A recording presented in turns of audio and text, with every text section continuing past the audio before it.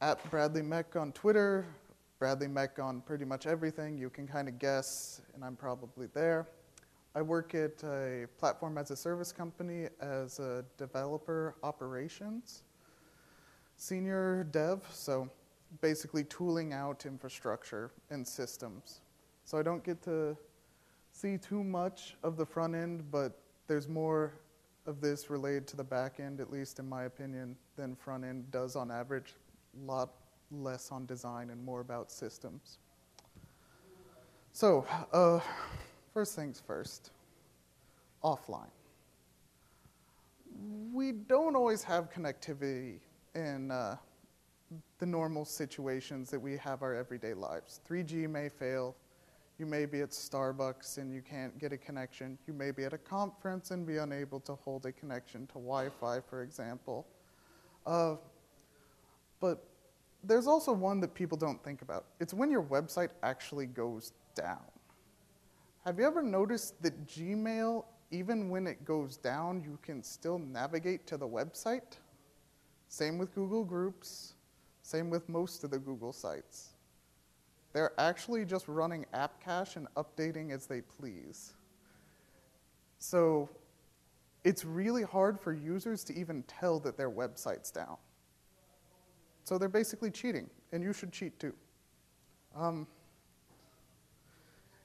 That's the way this works. Basically, we're going to take features, we're going to talk about situations you may not understand, and then we're going to actually do some live coding for this whole presentation.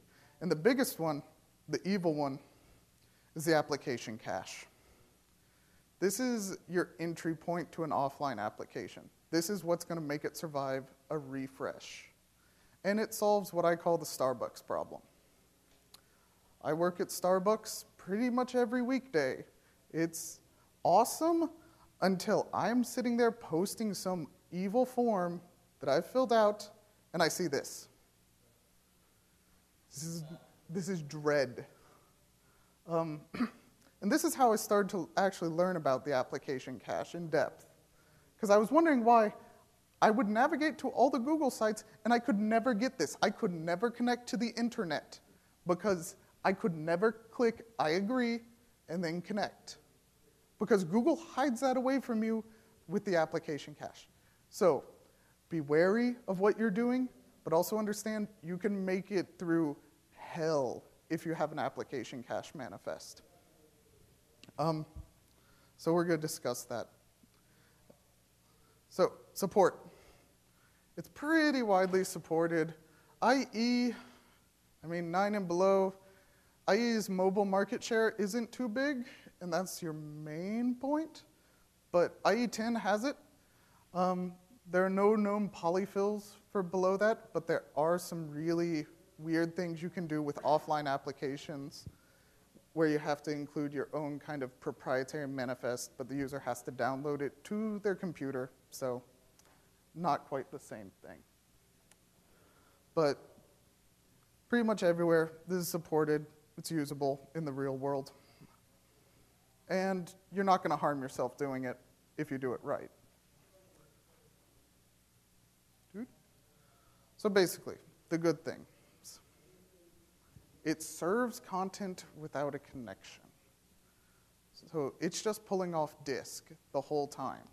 It will never go to the network unless you tell it to go to the network. Tooling has started to show up, particularly Grunt, which is basically a build automation tool built on top of Node, lets you automatically generate your application manifest so you don't do things that are bad, which we're going to talk about. They also have an interesting thing I've never found an actual use for. They have a fallback. So if you can't access a specific file because you're offline, it can fall back to a local file that it has saved. I've never found an actual use for it, but I'm sure there is one. And then the bad. Whatever you do, do not mention, do not speak of your application manifest inside of your application manifest. All nightmares break out, and we're going to show you one. Things break. things that you don't expect to break. Ajax stops working entirely. Your site may never be able to be reloaded by the average user. You could cache your cache and tell it never to hit network again when looking up your cache. That's bad. So be careful and don't ever talk about your application manifest inside of itself. Also, it's an aggressive cache. It is, if you've ever tried to shift Command R, shift Control R, and seen the web page not actually reload, this is worse.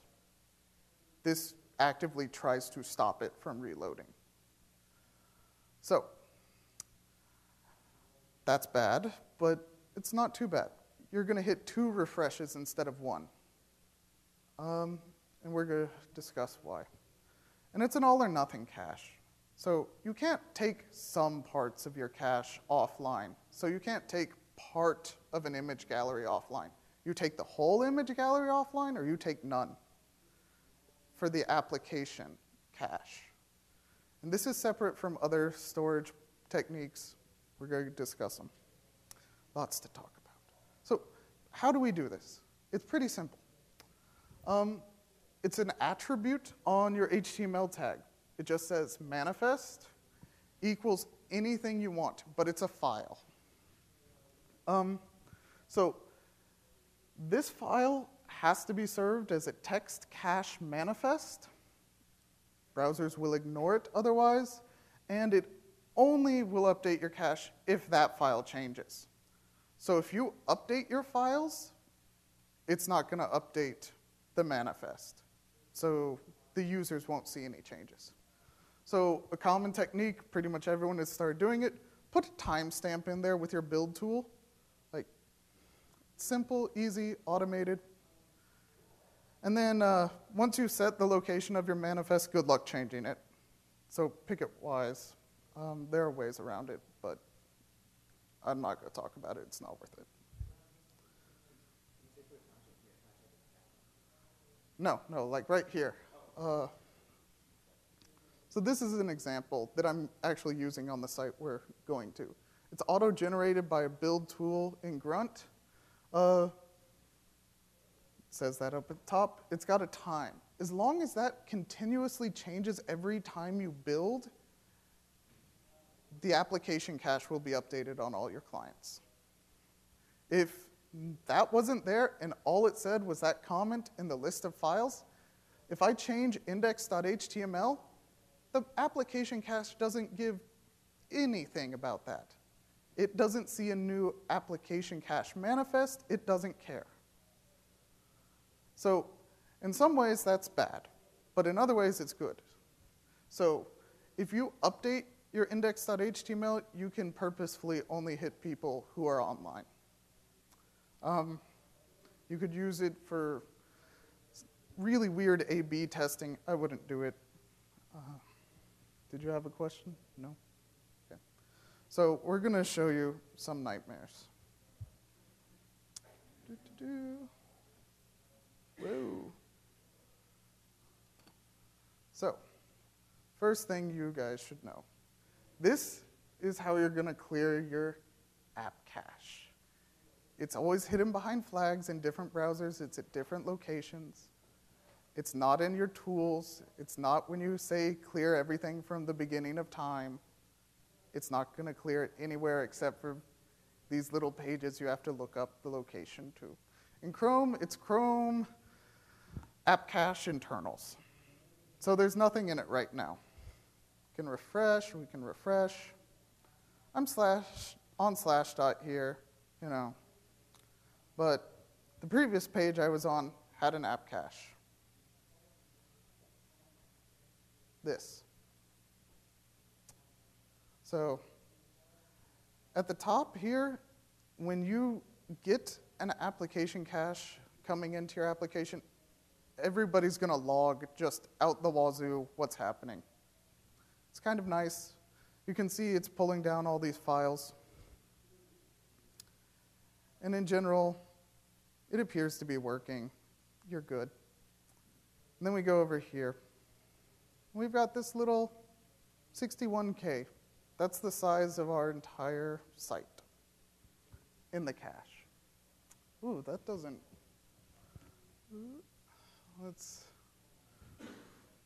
there we go.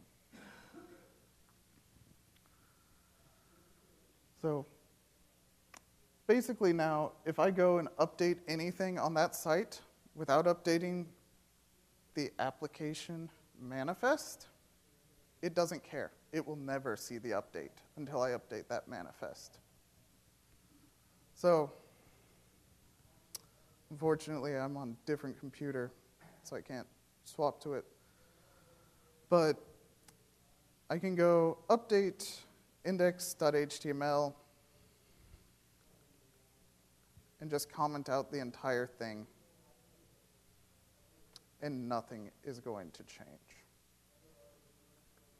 Save, go over here, refresh. That's a blank file on my server, which is cool. Like, the server's down. Like, there's nothing good going on in the server, but the user's still able to do some stuff. He's able to look at things at least. And even XHR works. If it's in the app cache, the browser's convinced it exists in the internet. So that's good, right? So let's go back and uncomment this and start to show you nightmares. So first things first. Let's tell the manifest that the manifest should only be accessed on the network. So you should never cache your cache.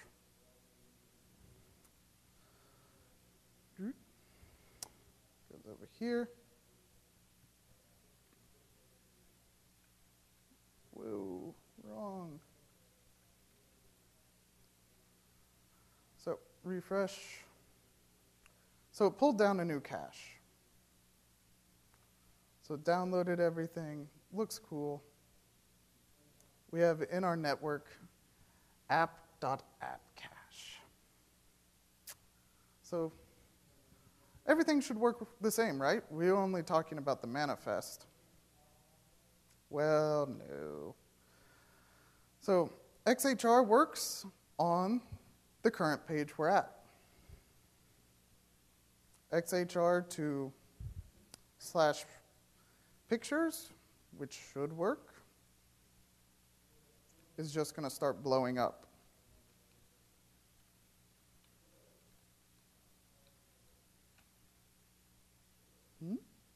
Oh, that's interesting. Either way, while doing this presentation last night, we got the app cache into a state where I could not get to that. XHR had stopped. There's a big talk on the flowchart of how app cache works. It's in a talk called App Cache is a Douchebag from JSConf last year. I can't discuss that flowchart. That was an entire hour-and-a-half talk on how to determine the state of your app cache. So if you want to know more about it, you can look it up there. So let's go and just clear this again. But in general, don't put this here. There are certain situations where that means Ajax stops working. Don't mention your app cache. It's bad. Yeah. So that's all the app cache does. It just makes it so you can use XHR and you can pull files down. So that's kind of nifty, but it's not a complete solution to anything we need to do.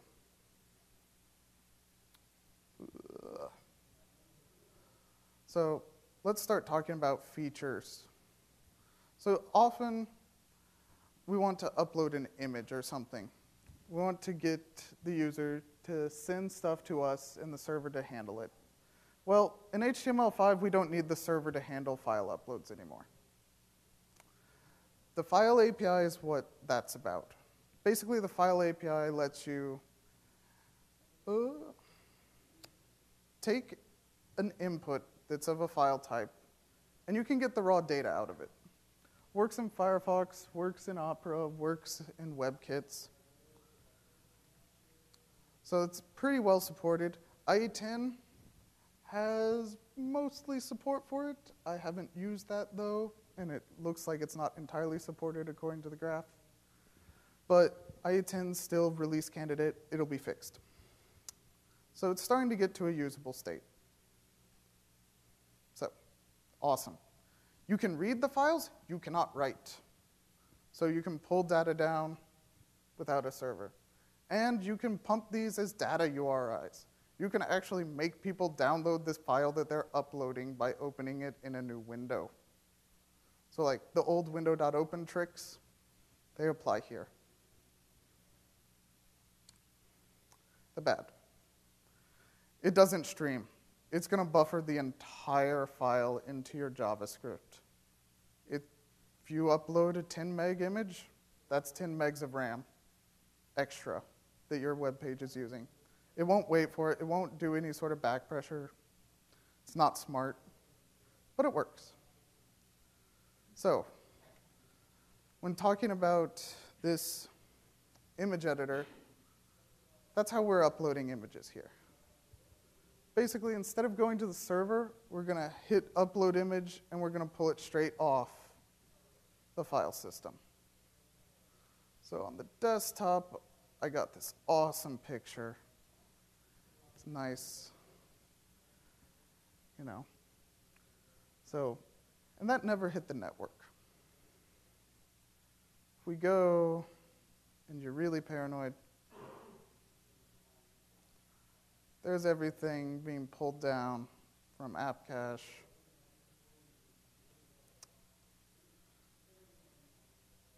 Go here. We see a blob. It's not actually pulling it off of any sort of server. It's using blob URIs as we pull it out of the HTML input.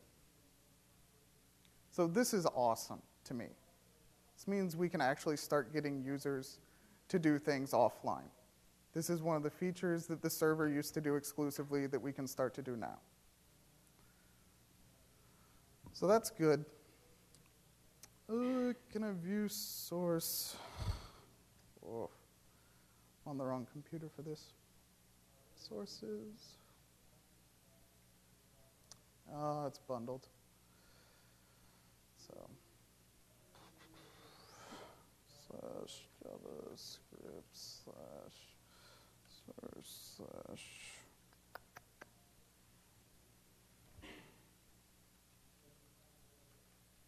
.js. Cool. So we have a bunch of these nifty little things. But this is all we're doing. How do I zoom on you? There we go. Basically, when an upload action fires, we just grab the file. It's got a list of files, so you can still do multiple uploads at once. If it's got the file, we grab the blob. You have to do a .slice there, which is a little redundant, but it works. And then we transfer it to a data URI, to an image, and print it out to the canvas so we can actually start editing it. If you're not familiar with data URIs, they're generally going to explode if you try to do something too large. So don't try to upload an ISO with this. IE doesn't like things more than 32K in size, so it won't like images. They're fixing that in 10, so it's cool. There are a few polyfills for this in Flash. So it's still doable even if you don't have HTML5. But the data URIs are not doable.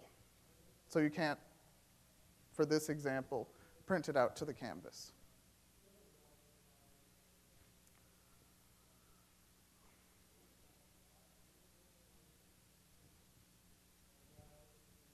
So there's some code. Anybody have questions? We're moving on.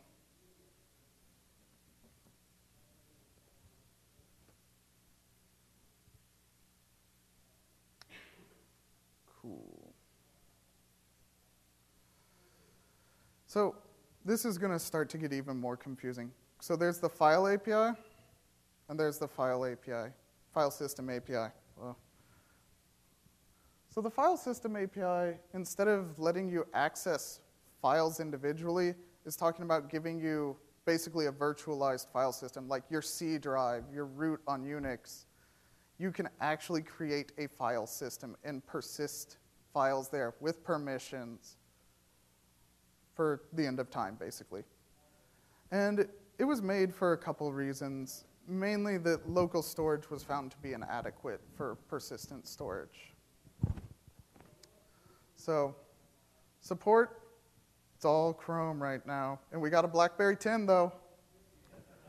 I was actually really impressed that BlackBerry had it. BlackBerry is not really known for the JavaScript API support. Awesome CSS, though. So there's a cache, though. Anything that supports IndexedDB has a polyfill for the file system API. Anything that supports WebSQL has a polyfill for IndexedDB. And it goes on for a little while in various places. Like, you can get this supported down to IE 8 with polyfills. The performance is going to tank, though, but it'll work.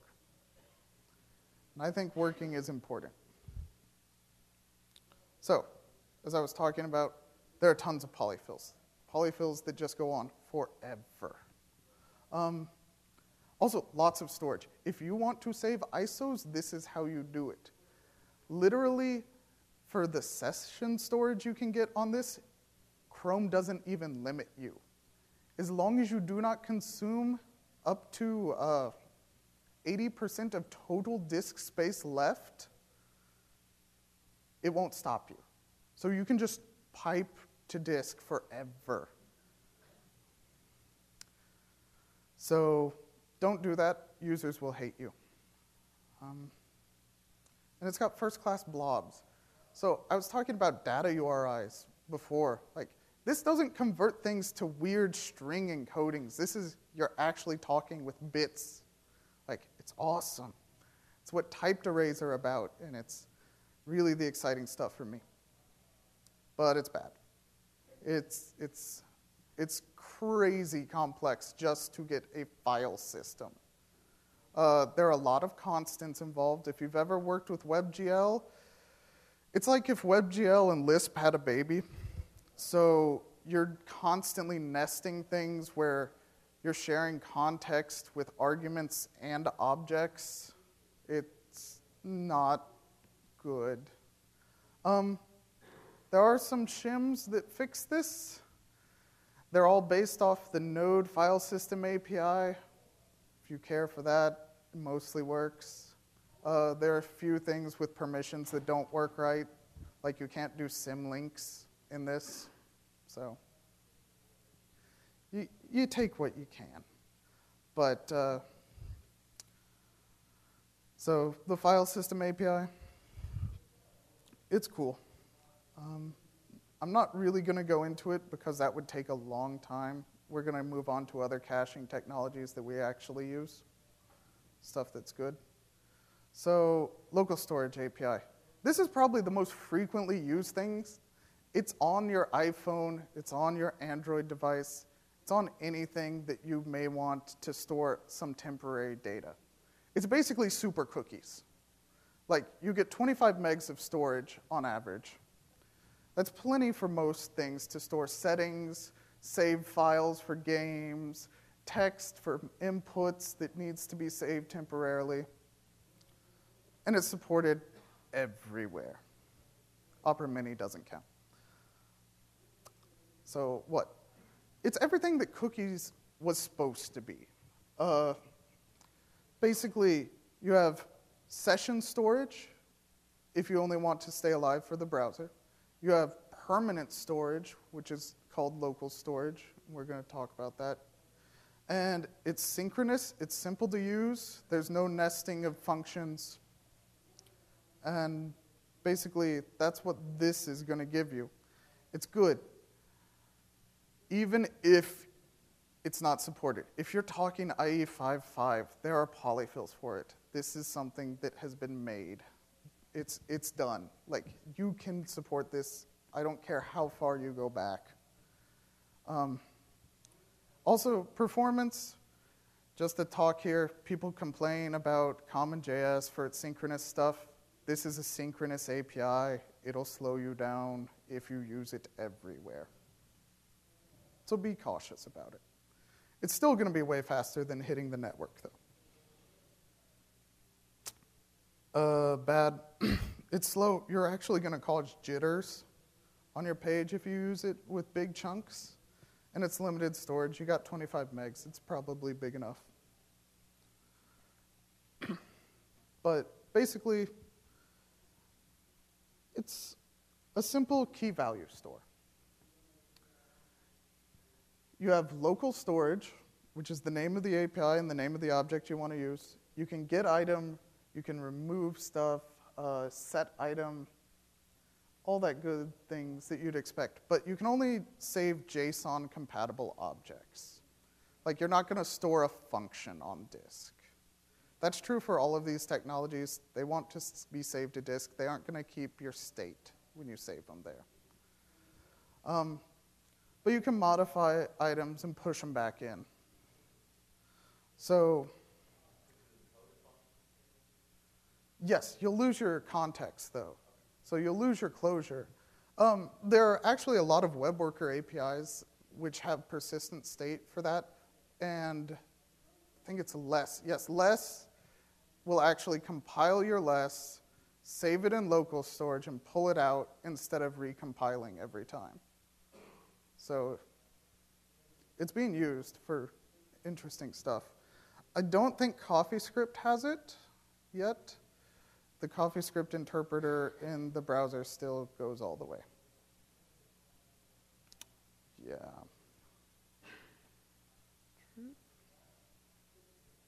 Woo.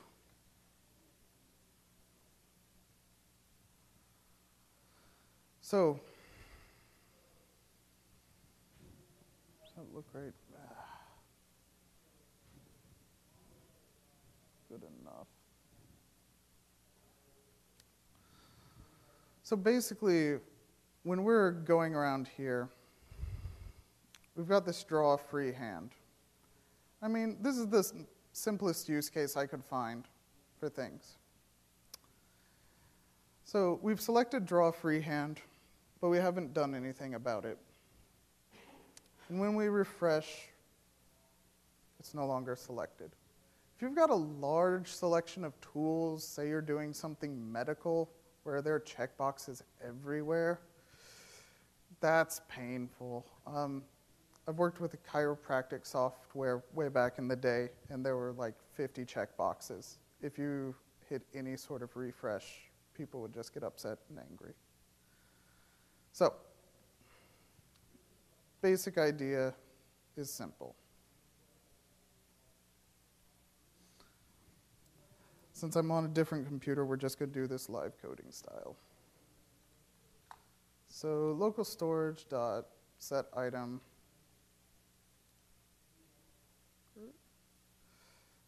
for tool pin.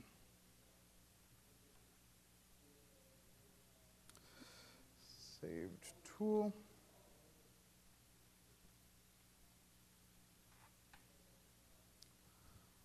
So we've saved it. We're going to refresh the page, lose all that. App cache is still working.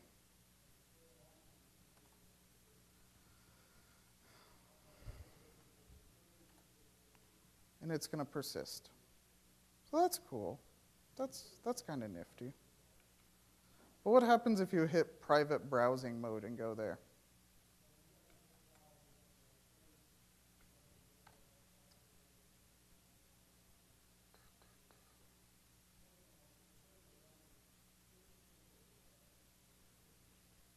What? Well, first off, you'll notice the app cache. Everything in private browsing, instead of doing Shift Control, Shift Command R, Shift Command N. It'll pop you into a private browsing window. All the caches are reset. They get their own private temporary ones. So the same is true when we want to go over here. I mean, it's null. There's nothing awesome about it. That's cool. So how do we actually keep stuff persisted? Well, we do that. But what if we don't want to save something? What if it's a one-off, like you've entered a form? There's another one called session storage. So session storage, that's set item. It's going to act just like a cookie.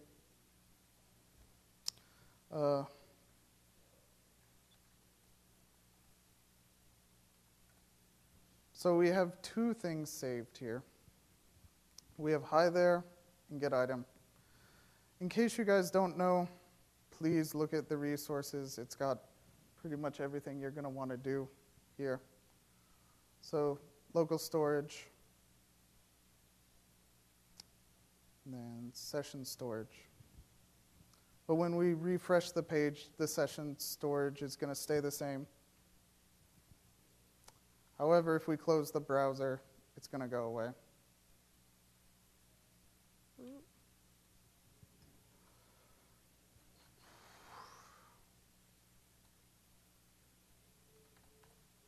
Whoa. So let's close the browser entirely.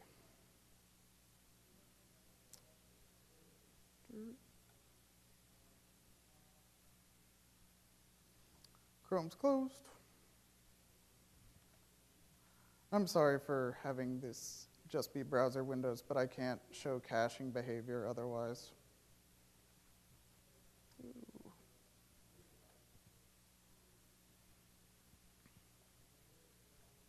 So hi is null, but save tool remained from local storage.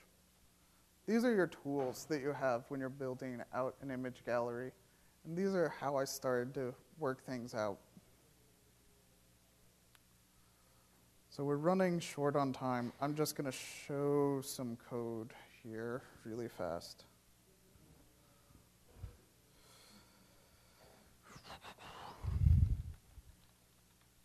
JavaScript source fs.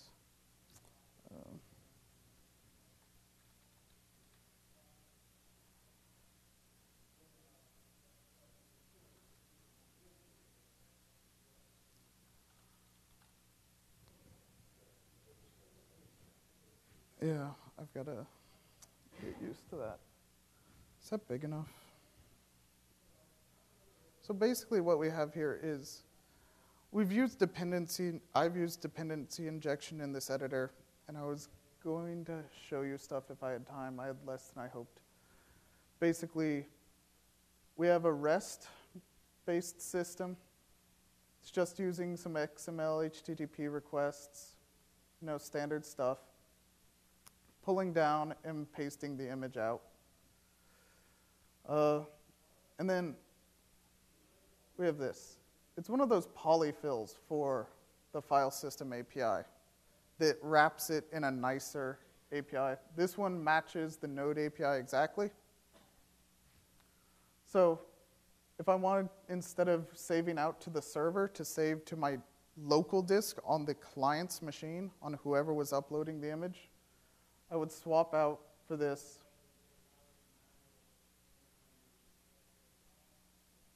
And just create the streams or files as I need them. This is exactly the same file as what I'm using on my server, except for these two lines. This one would be just require fs, and this one is a little hack because of a bug. So I've got a purely isomorphic place by abstracting out this image implementation. So We're really short on time, but does anybody have questions, ideas, concerns, things that they are worried about?